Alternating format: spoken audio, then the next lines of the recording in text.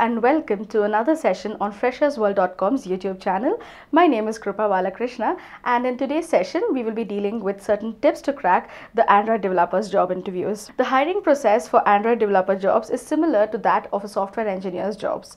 The first round will always be the aptitude test, wherein you'll have to use skills like mathematical ability, analytical ability, and logical ability, and so on. The best way to crack this particular round is again practice, looking through your previous question papers, and of course going through the question papers provided on freshersworld.com's website. The second and the most important round in the hiring process of an Android developer will be the technical round.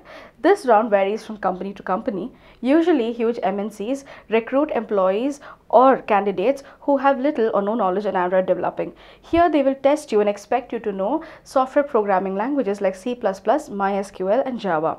Small startups, on the other hand, do have lesser time and resources to train people on Android developing. As such, they will expect you to know a little about Android development or Android Studio. You will therefore be asked to develop an application or fix bugs in an application or look for errors in an application. So being prepared with regards to these fields will give you an edge in this particular round. Refer to your seniors and your colleagues who are already working in these companies to get an idea of what they are expecting. This will also give you confidence to crack this particular round. The final round will be your HR round, in which you'll be negotiating your salary, discussing more about your CV, and speaking a lot about your soft skills.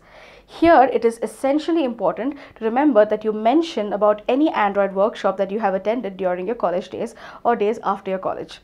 What you need to make sure that you mention in your CV is also soft skills like communication skills, your problem solving ability, and also creativity. You will also need to emphasize on how good you are in team working, because as Android developers you will definitely be working with a team of different professionals. So that's about the hiring process for an Android developer. Do remember that if you are joining a startup, you will be expected to know a little about Android skills. As such, start looking for workshops where you can learn these skills and gain them, and start working in these workshops as well.